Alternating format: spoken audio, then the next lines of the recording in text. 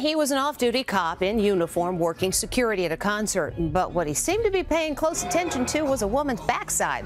How do we know? Well, another concert goer caught him in the act. Gotcha! A police officer is caught taking photos of a woman's backside during a concert.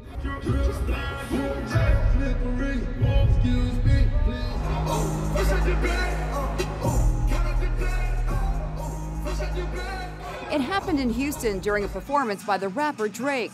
Another concertgoer noticed the cop's creepy behavior and turned the tables on him. You can see the cop focus on the woman's behind and snap an image. The Houston PD says the actions depicted on the video are not consistent with the expectations we have for our personnel. We have launched an internal investigation.